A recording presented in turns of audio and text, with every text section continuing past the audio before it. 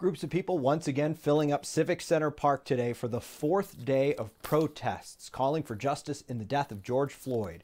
He is the black man who died while in police custody in Minneapolis. And protests in Denver once again today. The daytime protests have been peaceful. The protests have turned violent, though, the past 3 nights. By this time yesterday, we were already getting our first reports of a standoff between protesters and police. And today, Mayor Michael Hancock pleaded for peace. Let's not have another night like we've had the last few nights.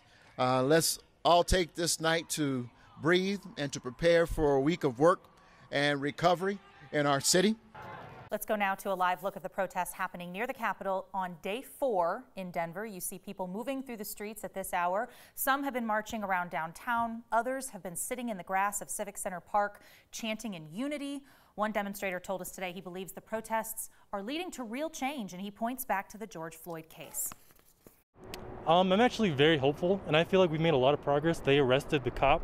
I believe that the other 3 should face charges as well, but that's huge progress. I mean, like 3 days, and he got arrested. That's huge. So clearly something's working, right? And again, a pattern has emerged in the past few nights. Protests start with calm and a message calling for justice and equality. And not until the sun goes down do we start to see images like this, things turning violent. The city of Denver has once again put a curfew in effect. This is the 2nd night in a row, and that curfew starts at 8 o'clock. 9 News reporter Noel Brennan is with photojournalist Foster Gaines live in front of the state capitol, where a lot of this action has been happening over the past 4 days. Noel. Right, Steve, and the lawn here at the Capitol has started to fill up with a whole bunch of people. They've been making their way over to the Capitol, some of them from Civic Center Park, also from the Greek Amphitheater. The crowd is large, it's growing, but it doesn't seem as big as we saw yesterday. I'm going to step out into Lincoln because Denver police have actually closed it down already. Several blocks, you see Denver police officers out there. So we've been following these protesters today as they've been marching through the city, and as they left Civic Center Park. They eventually made their way onto Spear Boulevard, where they stopped at the Denver Performing Arts Center. The large group of protesters laid flat on their stomachs. They held their hands behind their backs, and they chanted, "I can't breathe," for several minutes. It was yet another peaceful start to the afternoon like we've seen the past few days. Earlier today, Mayor Michael Hancock and Denver Police Chief Paul Pazin spoke to reporters outside the City and County building. They addressed the violence from Saturday night, and the police chief explained the department's use of force policy when it comes to protests. Both activists and allies worked jointly to create clearly defines when tear gas, pepper ball, or any of our less lethal munitions can and will be used. And each of those are done in accordance with that policy. So active aggression is that threshold to use tear gas. And somebody throwing rocks, few agitators throwing rocks, individuals that hide under the veil of peaceful protests and create criminal and assaultive behavior must be addressed.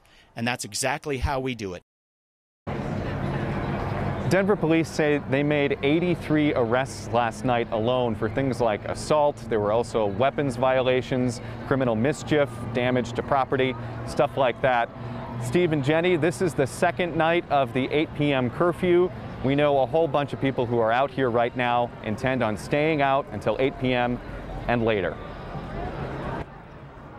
Noel, that has to be the first time that we've seen officers block off Lincoln Avenue like that. Yesterday, we saw a lot of traffic moving through around this time as people were coming through. Curious if you could tell us a bit more about the police presence there outside of that roadblock. Are you seeing a lot of officers around there right now? It doesn't appear that there are a lot of officers close by. In fact, those are the closest police vehicles I can see 2 blocks away. So it's not like we're having officers surrounding the Capitol right now.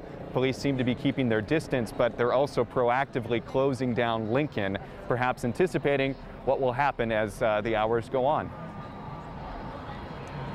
Our Noel Brennan live outside the state capitol. Noel, you and Foster, please stay safe tonight. We appreciate it.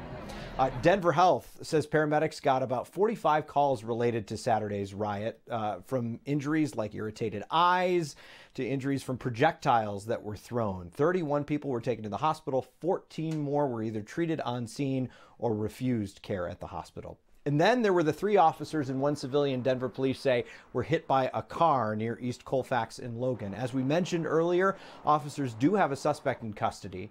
Police Chief Paul Pazin says 1 officer is still in the hospital, and that officer is expected to make a full recovery. We truly appreciate the public's concern for our officers.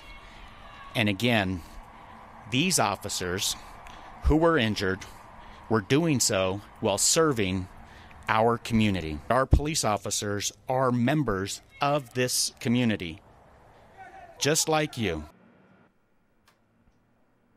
Chief Pazin says all 3 officers are looking forward to getting back out there to protect the city once again. We're trying to figure out how that civilian who was hurt is doing. Denver police say they don't have information on that at this time.